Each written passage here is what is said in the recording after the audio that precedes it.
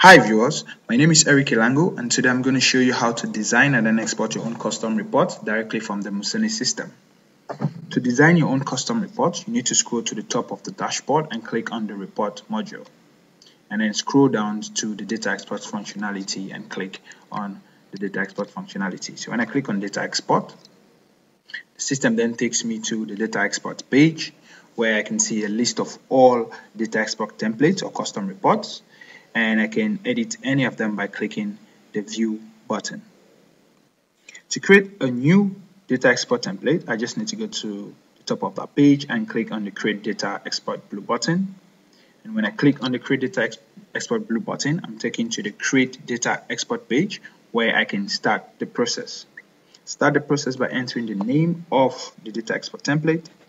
Let's call it a monthly disbursement, and then select the base entity or system entity linked to the template that we're about to create. It can be one of four options: client, group, loan, and savings template entity. But in this case, we would select the loan base entity because we are dealing with disbursement. When I select any of these entities, the system is going to display a list of fields that are linked to the entity. So we can see a list of fields linked to the loan base entity, and I just need to select any field that I want to be displayed on my template. So I'll just look for any field related to disbursement.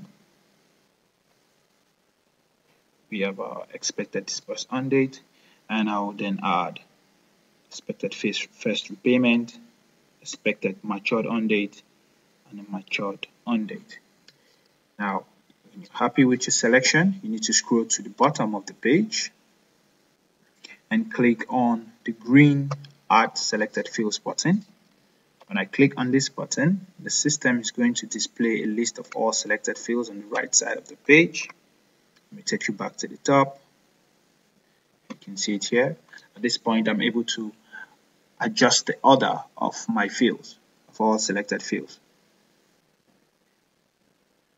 So I'll just adjust, take this to the top.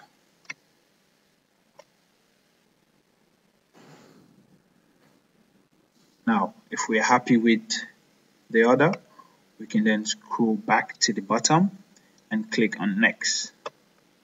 When I click on Next, the system will then ask me to select any custom forms because we are able to add fields from custom forms, in which case I'm going to select the loan details custom form.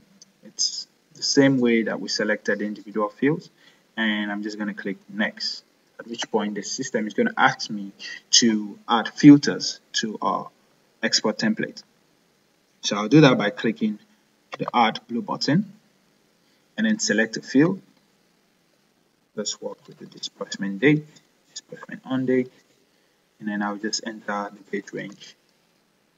Since it's a monthly disbursement, I would work with 1st of December 2016 to the 1st of January 2017. And when I click Add, this filter will be added to our template.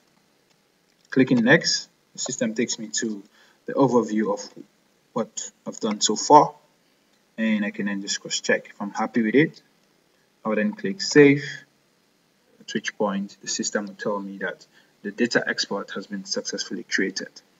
Now that we've successfully created the data export, we can go to More Actions. So when I click the More Actions button, I'm given the options to either download the report or delete the data export template. So when I click on Download, just to give you an idea on how the report is going to look like, I'm asked to select file format. I'll select XLS and then click on Download. So you can see right here, it's been done. It's loading, and I can now just open the report. So this is what it looks like. Let me flesh it out a little so you can have the complete information. So you can see the expected disbursement date, the disbursed on date, the expected matured date as well. Most importantly, you can see the field from our custom report, which is the loan sector, which hasn't been displayed because it wasn't captured. So that's how simple it is to pull out your own custom report from the Musoni system. Thank you very much for watching, and I hope that you found this tutorial useful.